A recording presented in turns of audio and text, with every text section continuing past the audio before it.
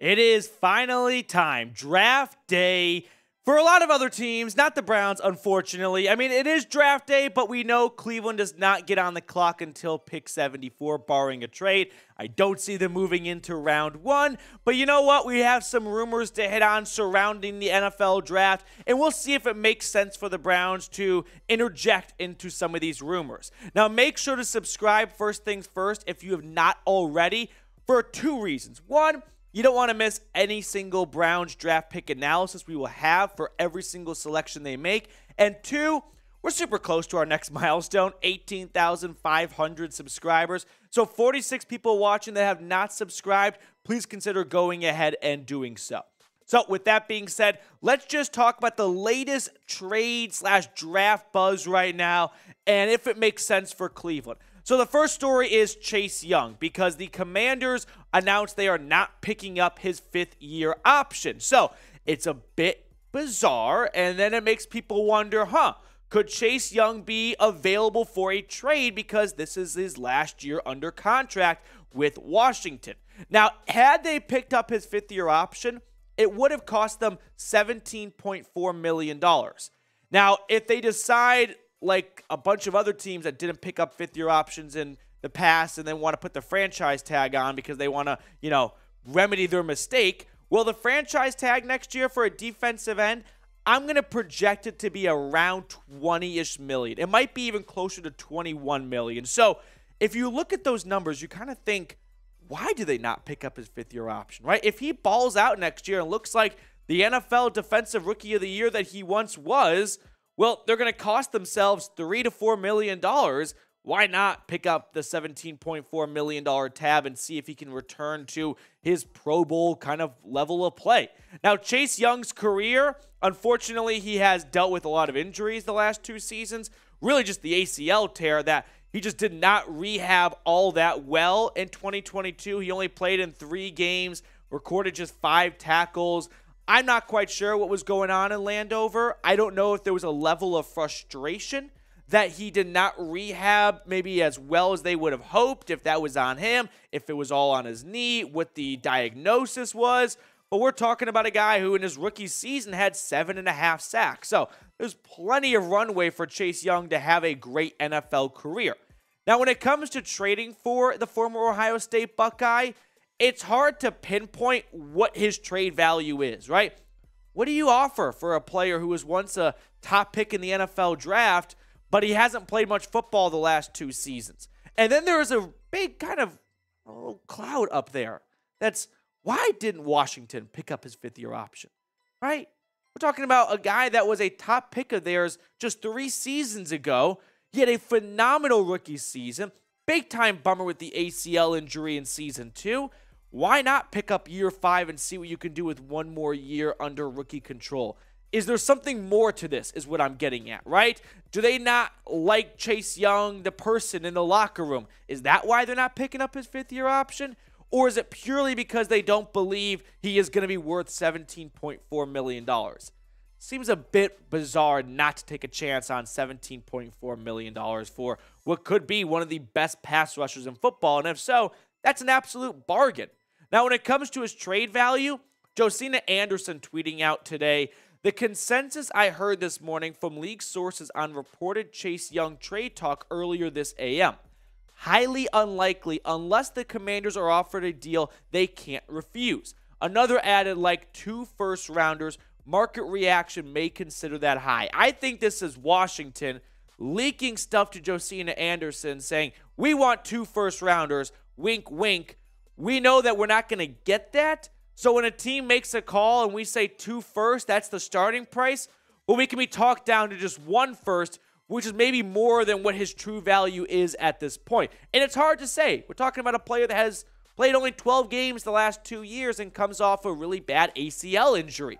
If I had to take a stab at it and what the Browns could realistically offer and not just include Greg Newsome just to include him because that's the fun thing to do, I think maybe it's this year's 3rd-round pick, number 74, and next year's 2nd-round pick for Chase Young in a 5th. That probably doesn't get it done if I'm being honest with you guys, but that's probably the best slash most realistic offer I can make for on Cleveland's behalf to land Chase Young. Now, we're going to talk about another Washington Commander in just a moment, but the NFL Draft is here, and we will be live starting at 6 p.m. Eastern, 5 o'clock Central today for night 1 of the NFL Draft. So come hang out with yours truly over there. I will be doing some live coverage over on our main channel, and we will have wall-to-wall coverage for days 2 and 3 of the NFL Draft. Moving on to the next Washington Commander that could be in the trade market. That is Montez Sweat, another former first-round pick, this one coming from Mississippi State. Now, he is rumored to be available for a trade as he is currently playing or scheduled to play on his 5th-year option, and then he'll be a free agent in 2024. Now, I think a trade for either of these players would also mean that team immediately gives them a contract extension. Doesn't make a ton of sense to give up good assets just for 1 year. I think if a team trades for them, they see a long-term future. That's why they're giving up premium day 1 or day 2 draft picks. Now, Montez Sweat has been extremely productive as more or less a second fiddle, right? Between Deron Payne, Jonathan Allen, and Chase Young and Montez Sweat, that's a nasty front four for Washington. They all sort of take turns being the #1 pass rusher on their team. But he's coming off an 8-sack season and 14 tackles for loss. He would be an immediate #2 edge rusher on this roster, no questions asked, right behind Myles Garrett. So what could it cost to get Montez Sweat? I don't think it would cost as much as Chase Young, because I don't think Montez Sweat's ever going to be an NFL Defensive Player of the Year, but I think Chase Young could have that type of career. So I've got Washington getting a 3rd, pick 98, and a 5th, which is lowballing them. They could probably get more. The issue is I don't have more to offer. I don't have a 1st or a 2nd to give up for Montez Sweat or Chase Young. So this is sort of a Hail Mary type trade where, for whatever reason, Washington, new ownership, maybe new direction, they're dying to move on from these guys. No one's giving them what they want, and they decide, yep, Cleveland's the best offer we've got. We're not getting a lot of interest from the rest of the league.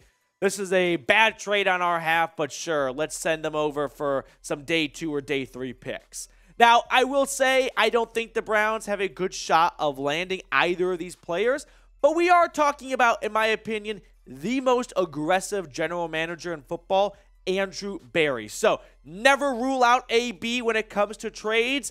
I am sure that they are having long conversations, maybe not long. They're having conversations in Berea right now about trading for one of these 2 players. Maybe the conversation goes something like, hey, Andrew, should we try and trade for Chase Young? Stupid scout, we don't have enough to get him. Ah, you're right. Moving on. Or maybe they are picking up the phone and they are calling Washington to say, what is the asking price for one of these 2 players? They're doing their homework. That is what I want to get across here. Now, remember, it is more than just trading for the player, right?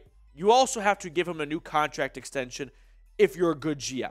I don't think you trade for Chase Young or Montez Sweat to just have them for 1 season. So do the Browns forecast having the money to give them big fat contracts in 2024 and beyond? It's looking a bit dicey right now for them to be giving out a lot more money when you've got, Deshaun Watson, Myles Garrett, Denzel Ward. Like, you're paying a lot of big tabs right now. David Njoku, Wyatt Teller, Joel Bitonio, Nick Chubb, Amari Cooper. I'm like, you're going to move on from some of those guys probably after this year, but I don't know if Andrew Berry has deep enough pockets to then give out, $20+ million per year contracts to Chase Young or Montez Sweat. Now, if you had to pick one to trade for, who would it be? The former Ohio State Buckeye, the legend Chase Young, or the Mississippi State Montez Sweat? Let me know what you're thinking down below. Now, before we get on out of here, there's not a ton out there, if I'm being honest with you guys, for the Browns and draft rumors. They don't pick until 74. They have no round 1 buzz. So I thought we could end today's video with a fun segment. Let's talk about draft day. I think everyone watching probably / hopefully rewatched Kevin Costner's Draft Day 2014 film, and I rewatched it like all of you guys did last night, and it reminds me every single year how bonkers and unbelievable and wildly outrageous this movie is, but I still keep coming back. It is an average movie. at best, if I'm being real with you. It's so corny, but it's about the draft, and it's about the Browns in the draft, so I keep wanting to rewatch it, mostly just to see the B-roll shots of the Browns facilities and whatnot, because, hey, football in April, yes, that's First Energy Stadium. That's the Browns Stadium. I want to see more of that. Like, that's, like dog to a water bowl type of thing here. But Hollywood, they should get arrested for some of the war crimes they had in this movie. First things first, I have a long list, and it's more than just these 5 things.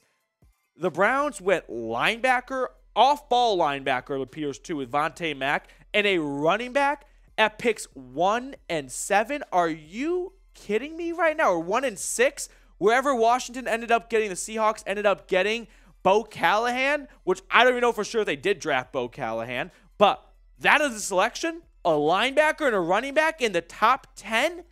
Fireable offense in 2023. But maybe worse than that was that the non-ball knowers in Hollywood thought, yeah, let's get Wisconsin to be the college that produces a Heisman-winning quarterback that's going to go first overall. No chance in hell. But even worse than that, I think, as it continues to get worse and worse, remember when the Browns traded back into round 1 after going Vontae Mack at number 1? Vontae Mack no matter what.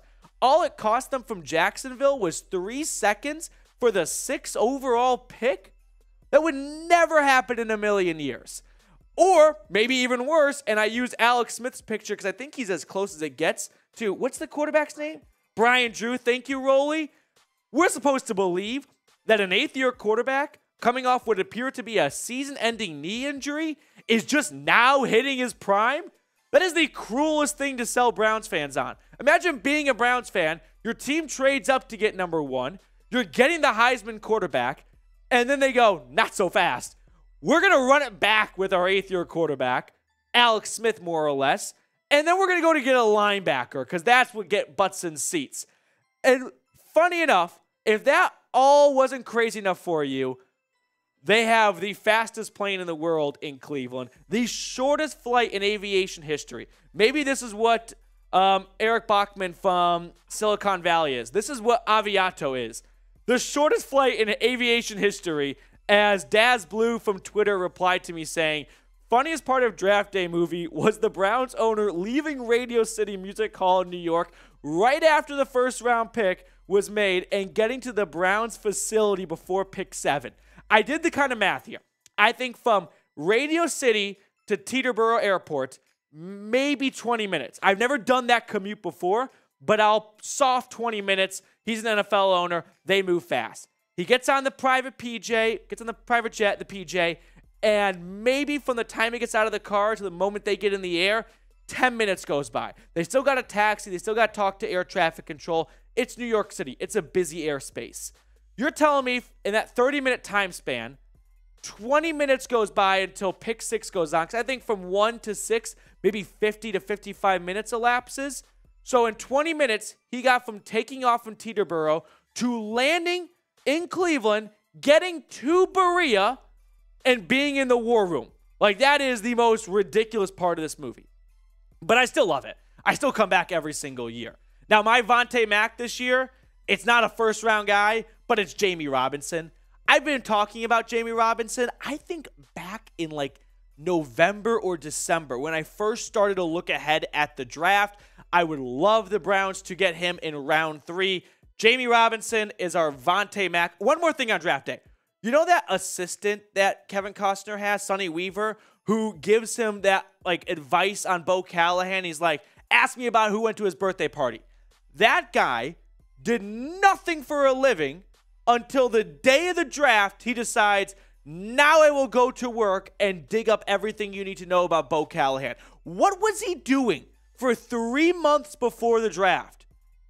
Just no intel, no sort of background information on any of these prospects. And the day of the draft, he's like, all right, let me make some phone calls and I'll dig up all the dirt on Bo Callahan. You couldn't have done that in December, January, or February so that they don't make that stupid trade in the first place? Like, that was just unbelievable. So who is your Vontae Mack this year? As I come down to earth, who is it? I'm going Jamie Robinson. Give me your Vontae Mack. Who is on your sticky note? crumpled up in your pocket. The Browns just got to get him at 74. No other way around it. For me, it's Jamie Robinson. All right, that's going to do it for us on today's show. Enjoy the draft. I'll see everyone later. We'll be breaking down all the picks that Cleveland makes. Hit me up on Twitter, by the way, if you want to talk more Brownies football.